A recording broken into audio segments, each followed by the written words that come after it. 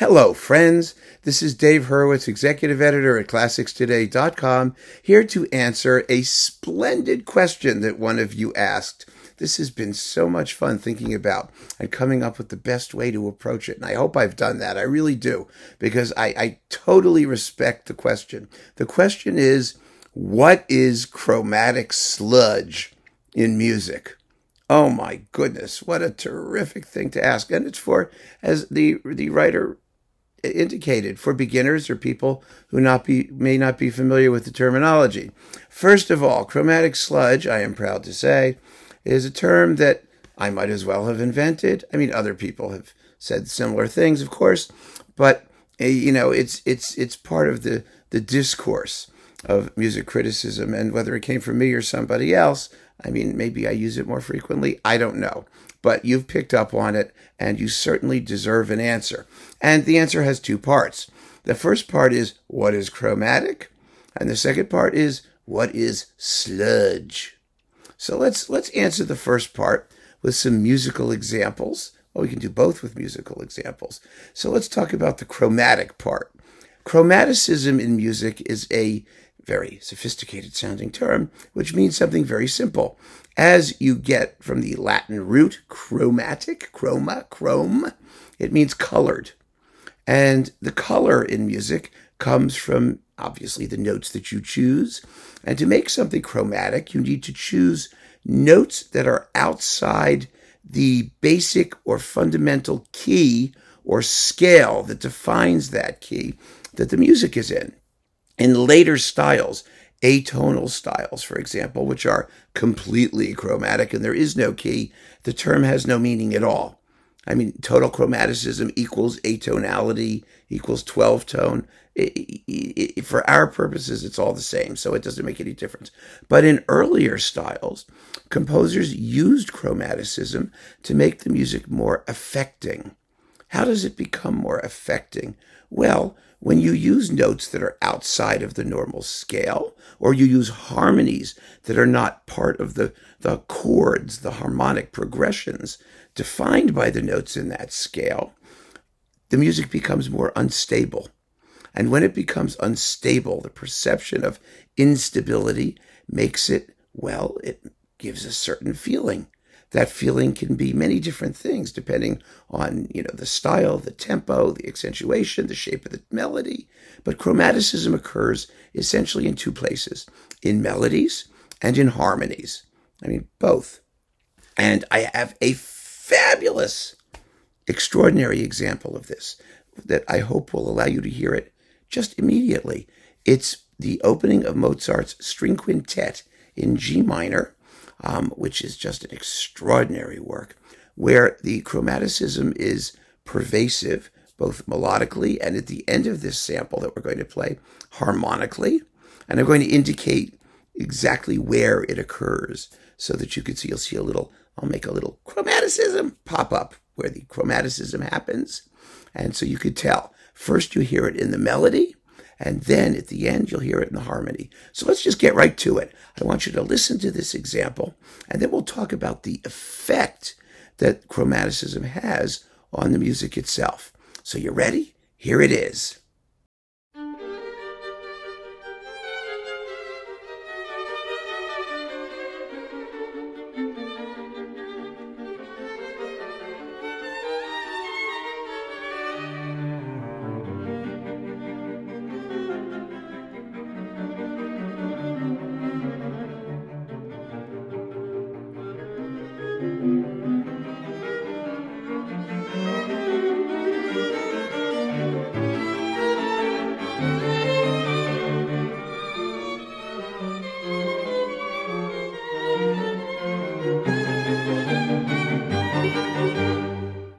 Isn't that just beautiful? Oh my goodness. Now, the first place we encounter chromaticism, and Mozart was a master of the use of chromaticism for expressive effect, is right in the melody, right at the beginning. It goes do do do do do do, ya da da dum bum bum.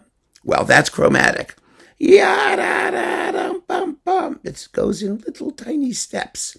I mean, that's little tiny. A chromatic scale, by the way, is a scale that goes by half steps. That is, if you go on the piano, every key in order, including the black keys, you get 12 notes in an octave. That's a chromatic scale because it includes every note. It's chromatic. A regular scale in a key only has 8 notes. So if you include the foreign ones, it becomes chromatic. Get it? So anyway, that phrase, do do do do do do, ya da da dum bum bum, is chromatic. And what does it do? Well, it gives the music a despairing, a whiny quality almost. You know, when you whine, you're going, you whine chromatically. We complain chromatically. We mourn chromatically. It's generally associated with unhappy feelings. Normally, not necessarily always. It can be funny, it can be, giddy, but usually, and in this case, particularly in the minor key, in the key of G minor, that bit of chromaticism gives the melody a whole different expressive character, a sadness about it. Oh my goodness, it's very, very beautiful and affecting, and you never forget it once you get it into your head. Now, at the end of that example, we have chromatic harmony, and I indicated where it was. And you could tell from that little bit, well, it upsets the apple cart completely. It makes the music sound rootless, queasy, almost seasick, without a foundation. Now, Mozart, because he's working in the classical period, in a period which has very strong tonal roots, he returns to the basic key. And that return to the basic key, that anchoring of the tonality of the piece, is very, very powerful, all the more powerful after this diversion, this digression into a passage of chromatic harmony. So that's chromaticism. And you can hear in that example, I'm going to play it for you again, just how splendidly, expressively affecting it can make a piece of music. Let's listen to it again.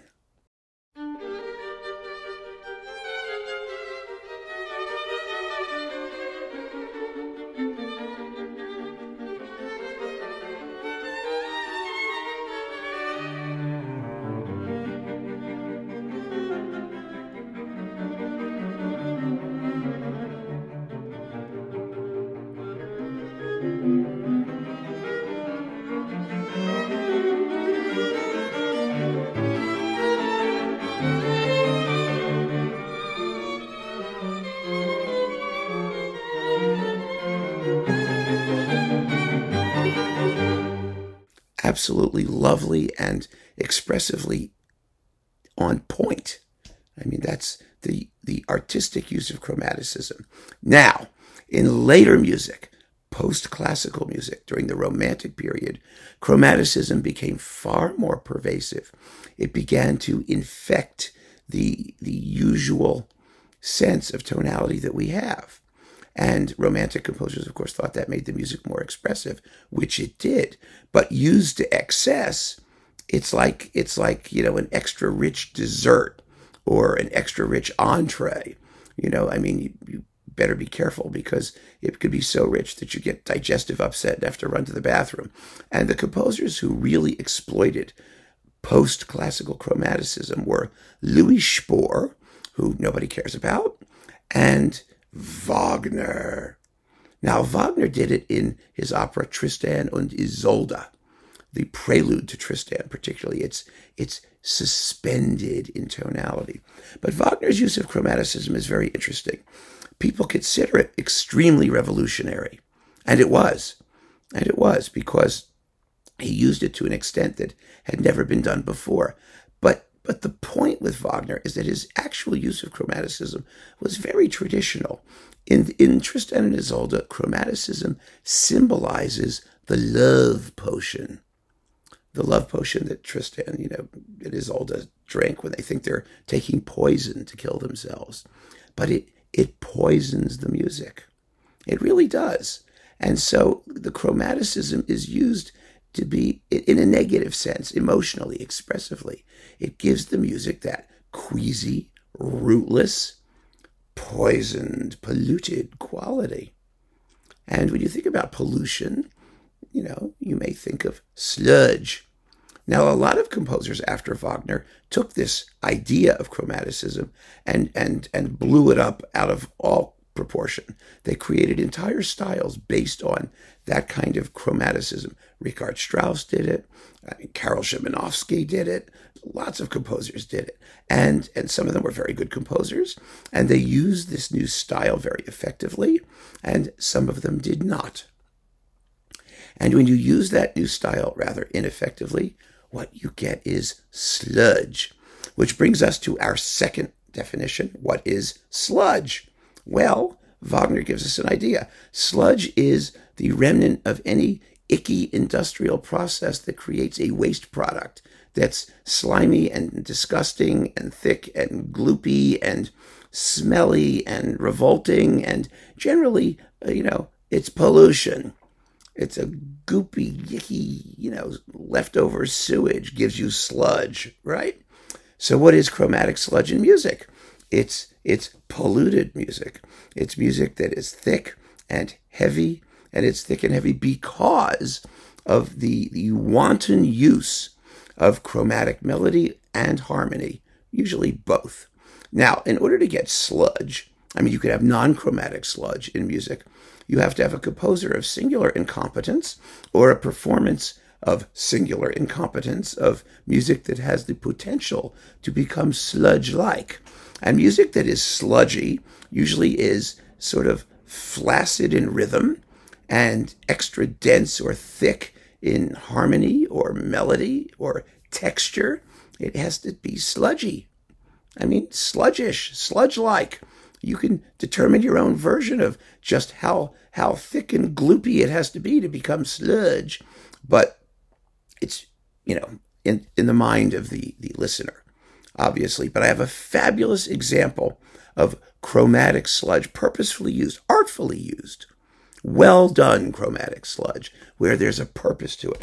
And it is this tone poem by Portuguese composer Luís de Freitas Branco. It's called Artificial Paradises.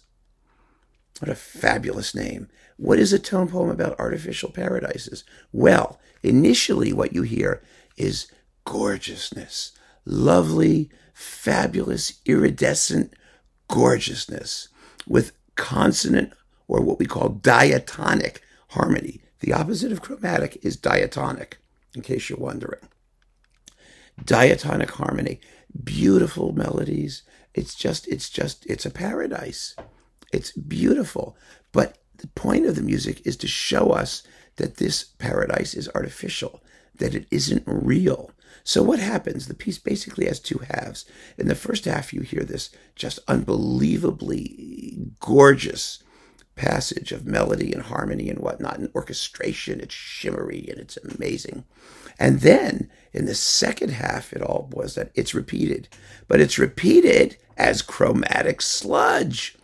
It becomes ugly. He uglifies it with the harmony and the melody, and you hear exactly the same stuff, but it has now become its polluted, disgusting, poisoned, oily, yucky self. So you hear the normal version and the chromatic sludge version. And I'm going to play them both for you so that you can hear the difference. And that should give you a sense of what chromatic sludge is. After that, you've got to basically take it on a case-by-case basis. And we can take it from there. So let us start with the diatonic, paradisical, beautiful version of the melodic material. Here it is.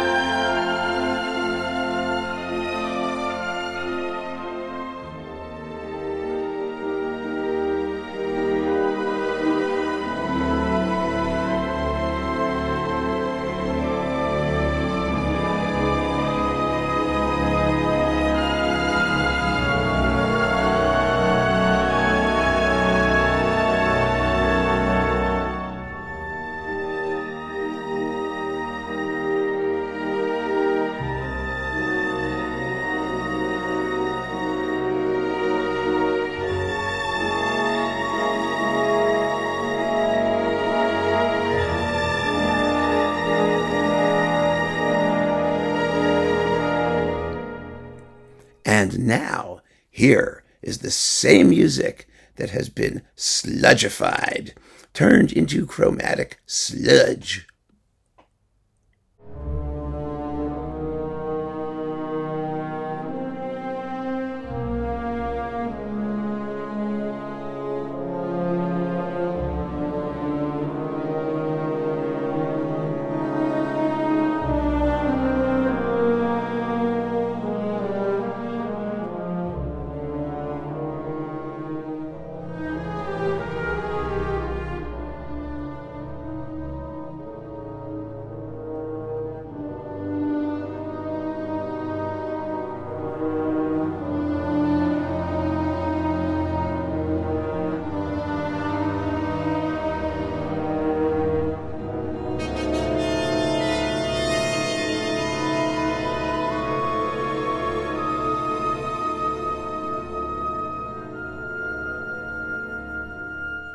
Hear the difference? Of course you did. I mean, it's obvious.